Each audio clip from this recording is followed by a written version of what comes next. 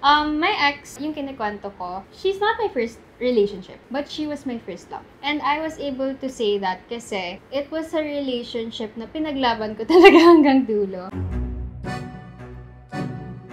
The first time I fell in love was in 4th grade. Grade 7 ako. First year in college. I think I was around 18-ish. Bata ko pa nun It was kind of like a movie scenario na, alam mo yung sa balcony ako, and I saw this girl walking across the aisle. Tapos parang, uy, ganda nun. There was this transfer student. As soon as she transferred, she was already an honor student. And then, come 6th grade graduation, surprise, ako pala yung valedictorian. And siya yung salutatorian. So we were sort of rivals. Hanggang ngayon, magkakilala pa rin kami. I liked her continuously. Kaklase ko siya nung grade 7, tapos parang parang nagbibigay siya ng motibo, ganun. Pero straight talaga siya. May matatagig. I'm a very extroverted person kasi I like making friends. I went near her. Sabi ko, hi, like ganon, I'm Julia. So we sat down and then we started talking. I just felt the connection from there. Actually, ako lang yung may gusto sa kanya ng 10th grade. And then, at the end of that school year, nag-confess ako sa kanya. Then, he rejected me and he said na hindi niya kaya i-reciprocate yung feelings just simply because he didn't like me that time. Tapos sinundan ko siya ng tingin, tapos parang I asked my teacher noon na parang, saan class yan? Tapos yun, sinok ko na I found out her name. Tapos I added her on Yahoo Messenger. Yahoo Messenger pa nun eh. Tapos bigla na lang siya nag-chat sa akin one day. Sabi niya, hindi pa ba halata na ikaw yung pinariningan ko sa Twitter? Sabi niya, manhid ka ba? Ganyan. Pero ayun, nandigaw siya sa akin for 4 months. I'm a very rational person. Sobrang logical kong tao eh. And for some reason, when it's a matter of love or something, nagiging irrational ako. Parang nagpapabibo ko ganun. Every time na halimbawa, recitation ganun. Lagi ako nag-recite. Tapos every time na after ko mag-recite, tumitingin agad ako kung ano yung facial expression niya. 2019, nagkita ulit kami by surprise. Tinatawag ako ng office mo, oy, Kevin. And then, nung lumingon ako, nandun siya. Nalaman ko na she works nearby. And I was asking her out from time to time. Umuo naman siya. Kung hindi nagkaroon ng quarantine, maliligaw sana ako. Sadly, or unfortunately, she got married all of a sudden. The guy she married, parang bigla na lang sumulpot during quarantine. Akala ko, ang tingin ko sa kanya na answered prayer. So sabi ko, gagawin ko lahat para hindi kami mag-break kasi ang tagal kong hiningi ito eh. Mas nag-focus ako sa relationship namin. In a way, at some point, it was where my world was revolving around, which was not good. I tend to just follow what he wants. Laging siya na yung kasama ko, yung friends ko, nakakalimutan ko na nagkaroon na ng time na nagtatalo na kami ng friends. So, hindi ko naman sinasabi nag-pretend ako the whole time na kami, pero hindi ako naging ako. Natakot ako na baka hindi niya ako matanggap as much as I did to him, pero hindi rin kami nagtagal. So we lasted 2 years. Didn't turn out to be anything. She was there during my best and my worst moments.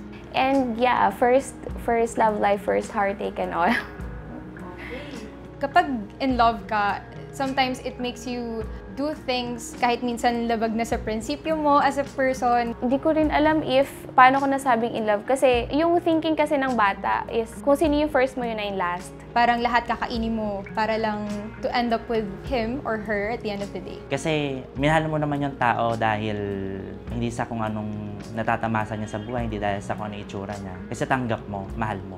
Unconditional. It's not a feeling lang eh. It's not something that you feel eh. You have to choose kasi it takes effort. My ex, yung kinikwento ko, she's not my first relationship, but she was my first love. And I was able to say that kasi it was a relationship na pinaglaban ko talaga hanggang dulo. So I tried my best to fight for our love kahit na ayaw ng parents ko. That's why any kind of relationship, masaya siya sa start, you know, the butterflies, hardcore feelings and everything. But after a while kasi it becomes something that you maintain. And it's hard to maintain things. And I think, yun nga, love is a choice. It's not just a feeling. So choosing this person, it really made me say na I was in love with you. Love is choosing to maintain that because it's more worth it to keep rather than let go. Hindi lang pala puro kilig, hindi lang pala puro saya kapag nagmamahal ka. Kailangan mo ring masaktan ng ilang beses para matuto. Sometimes holding on is not the best answer to prove that you really love the person. Kasi sometimes holding too much will really break you. We had a lot of fights, petty to big fights. And I later on realized in therapy